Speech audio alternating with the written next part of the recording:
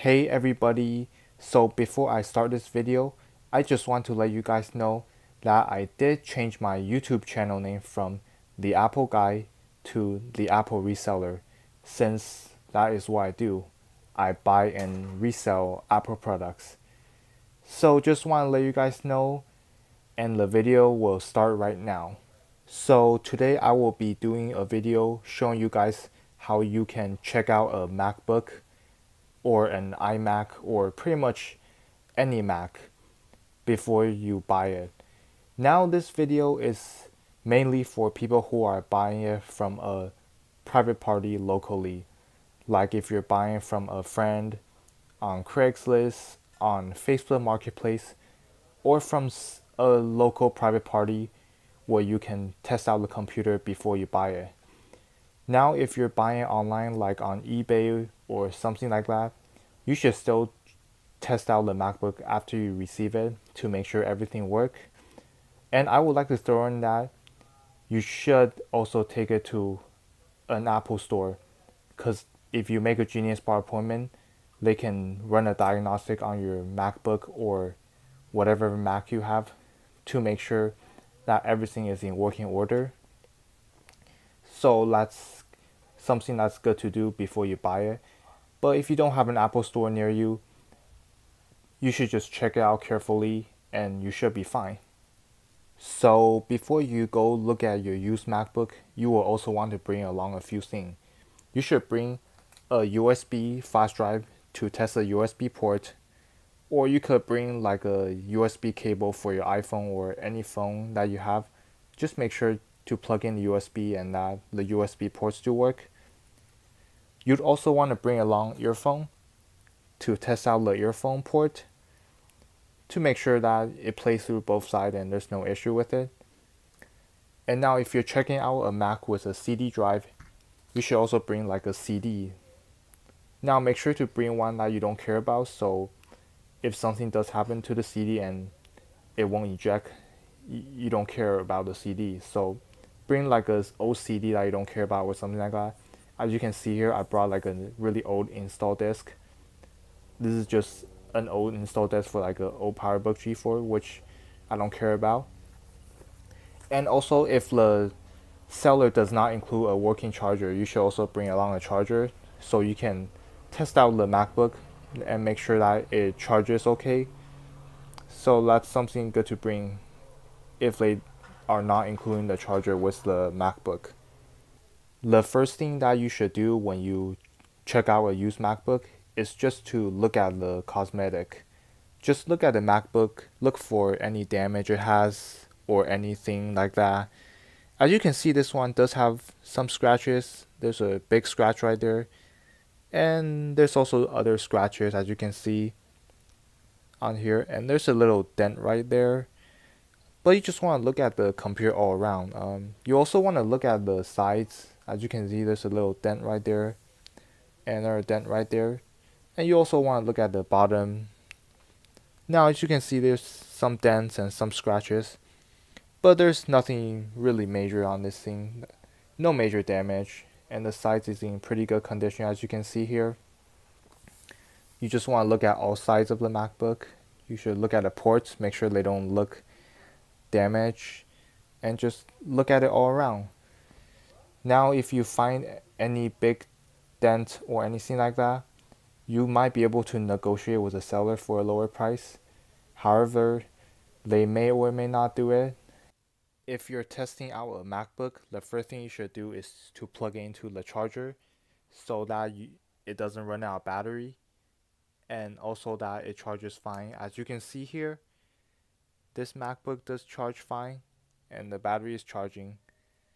So you just want to make sure the battery keeps charging as you test it and that there's no issue with it.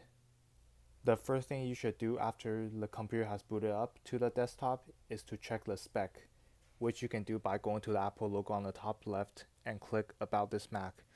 And you can check what processor, RAM, memory, graphic card that it has, and go over to the storage section. You can see how much hard drive space or SSD it has. Then you also want to check the battery, which you just go to system report and then go down to power, and then you can see how many charge cycle it has. In this case, it only has 67 charge cycle, and then it's still in normal condition, so that's good for this. I forgot to say that while the computer is booting up, you should also check the hinge just to make sure it's not too loose and not as tight. Now this hinge is slightly loose, as you can see right here, but it's not too bad. You just want to make sure that it still holds itself, that the screen doesn't drop down. So as you can see, even though this one is a little bit loose, it's still okay. You should make sure that there are no password or iCloud on the Mac. So to find that, you just go to System Preference, you go to User and Groups, and just make sure you can unlock the setting without a password like that. If yours is like this, where there's no password, you should be good. And you should also go to iCloud and just make sure there are no accounts signed in. The next thing that you should test is the keyboard and the trackpad, but you're already testing the trackpad while you're clicking on stuff. So as long as it clicks okay and then it scrolls okay, then the trackpad should be good. But the keyboard, there's an easy way to check the keyboard, which is to go System Preference, you go to the Keyboard section, and then select Show Keyboard and Emoji Viewers in Menu Bar. After that, you're going to see this keyboard's logo up here. You just click on it and click on Show Keyboard Viewer, and then you're going to get this. Now what you do is just type on every single key. So as I show you here, I'm typing on every key, and just make sure that all the keys work as you type on them. As you can see, you just want to try out every key, make sure they work. Now you should also test the back of the keyboard, but you should also have tested that when you do the keyboard check. As you can see, the back of the keyboard does work on this computer, so that's good.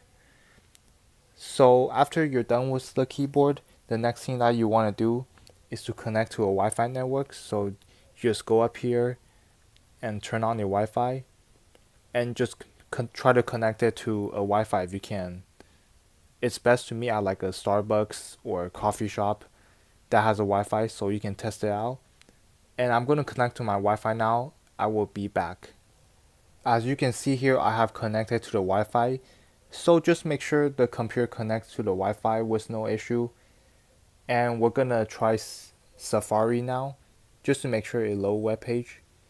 Now we want to test the speaker as well, so let's just go on youtube.com. Just make sure it loads. And to test the speaker, just click on any random video and make sure it plays. Oh well, it has an ad, but as you can see, this pretty much tests the speaker. Just turn the speaker up and down, make sure it works.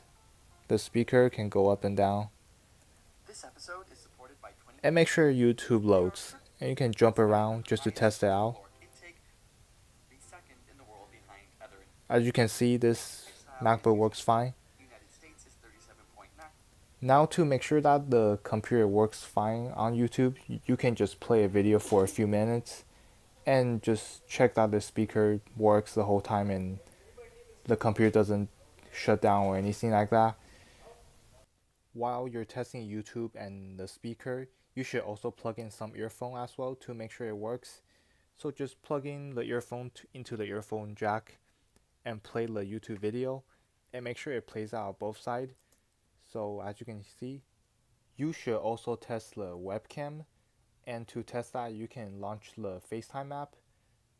And as you can see here, this webcam works okay, so just make sure the webcam on the computer you're buying is working.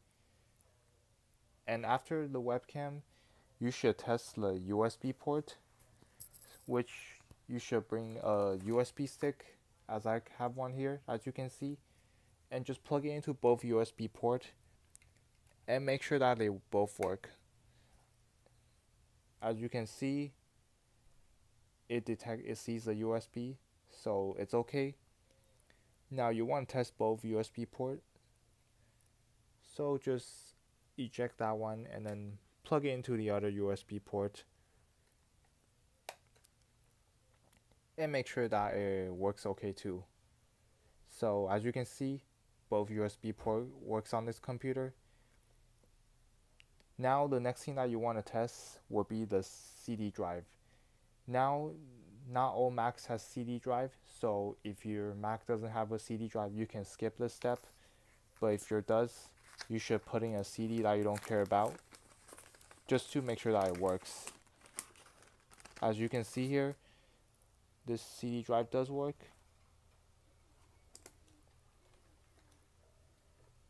We're just waiting for it to load up.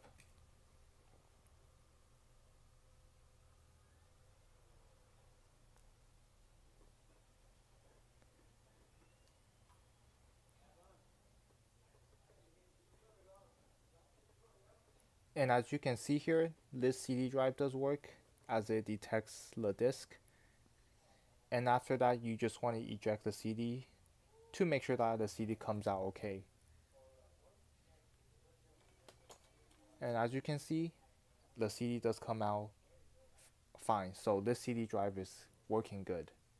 So that's all the things that I check when I go look at a used Mac. Now this computer works perfectly. There are no issue with it. But the Mac that you look at can be different. And to be safe, I also like to restart the computer and just check everything again to make sure everything works. So you should do that too, just to make sure that everything works and there are no issues with the computer. Now, if you do find some issues with the computer and you feel like you can deal with it or repair it later, you should ask the seller if they can lower the price. And a lot of times they are willing to lower the price.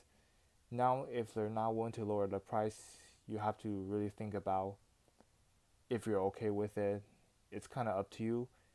But that's all the stuff I check out when I go look at a used Mac. Alright, so I hope you guys